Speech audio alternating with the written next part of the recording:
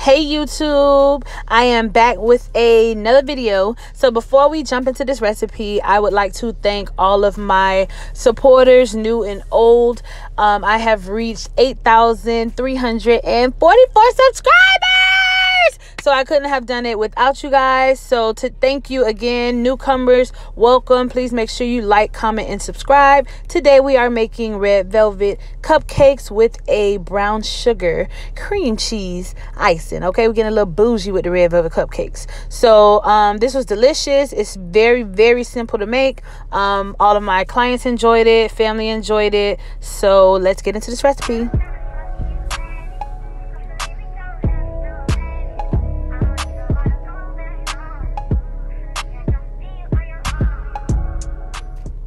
Okay, so you're going to start off with room temperature buttermilk, and then you're going to add vegetable oil, 1 ounce red food coloring, vanilla extract, white vinegar, and then you're going to add in your eggs one at a time, and your eggs should also be room temperature. Oops.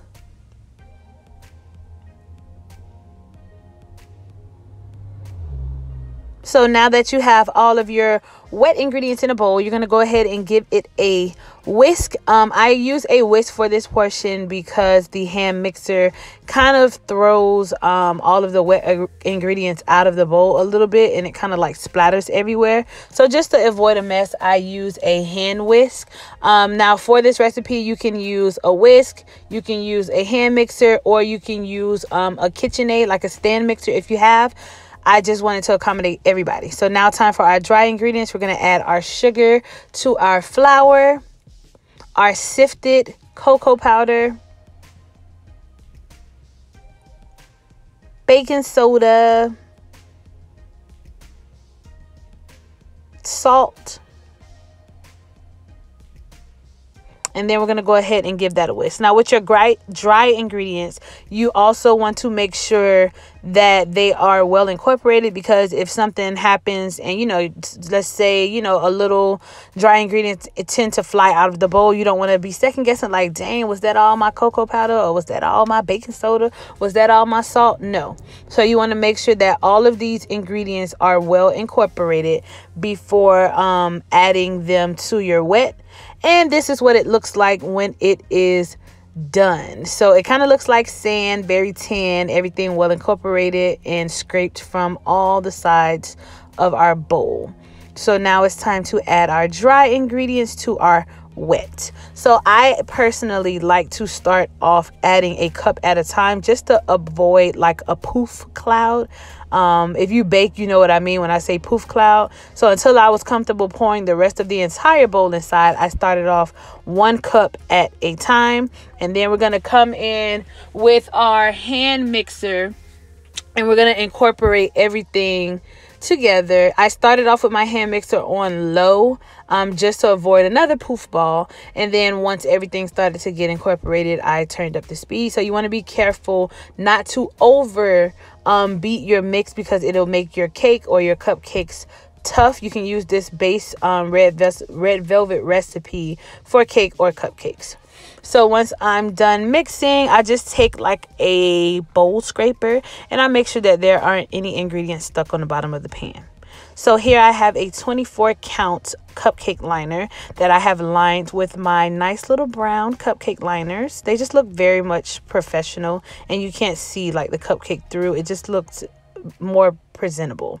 So you're going to go ahead with a ice cream scooper. I have the large one, and you're going to fill your cupcake liners up 3/4 of the way.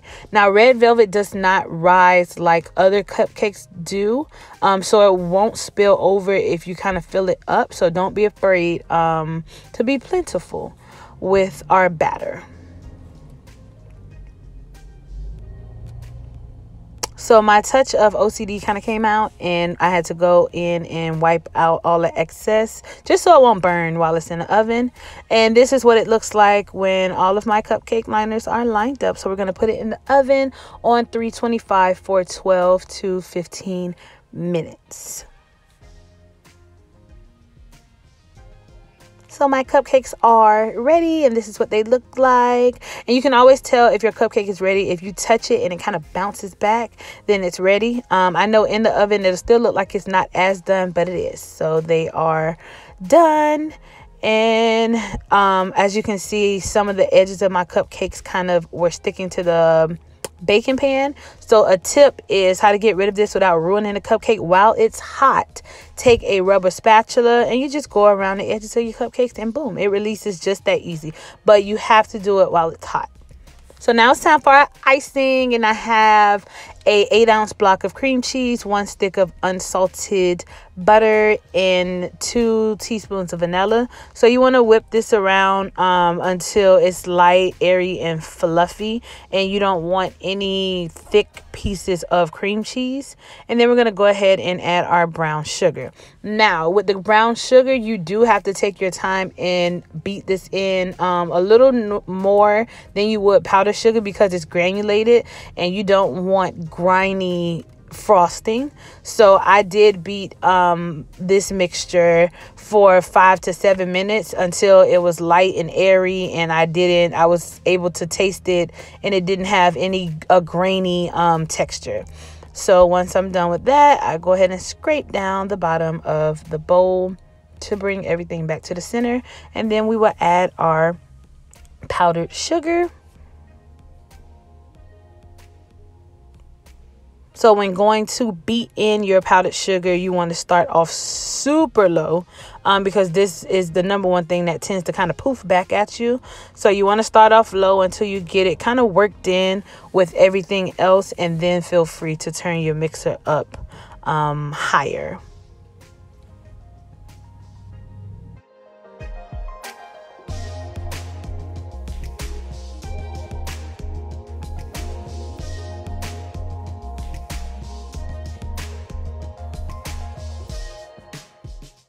So I did end up adding about 2 teaspoons of milk to my frosting because it was a little too thick for my liking. So just to kind of loosen it up a little bit, I added 2 teaspoons. So you want to add a little milk at a time because you don't want soup. But I did want mine a little loose than what it was. So this is what it came down to, because cream cheese frosting is supposed to be silky and, you know, not a little more dense than buttercream. And this was my final product. Look how smooth. It's not grainy because of the brown sugar. Like, it's perfect. So we're gonna go ahead and pipe our cupcakes, but this is the consistency that we're looking for as far as icing. So before we start piping, I did take a cupcake and I just basically crumbled it up, and you're going to use this for garnish. You can tell how moist the cupcake is already just by looking at the crumbs from our cupcake, but this is going to look bomb on top. So we're going to put this to the side, little, you know, dollar container. So you're going to need a piping bag, and I used a 1M Wilton piping tip.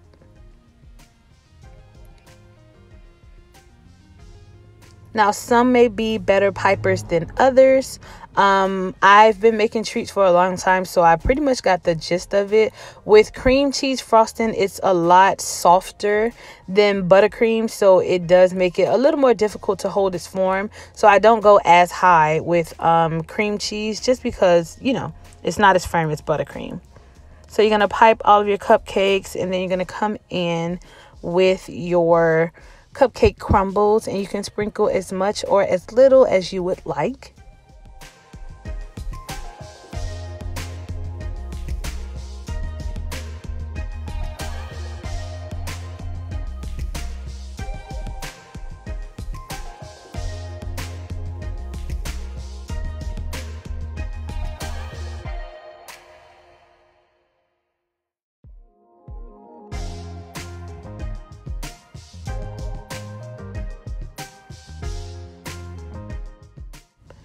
And then I went ahead and started garnishing with pecans. Now you can use pecans, you can use walnuts, you can add coconut on top. The possibilities are endless, and it's totally up to your preference and your palate.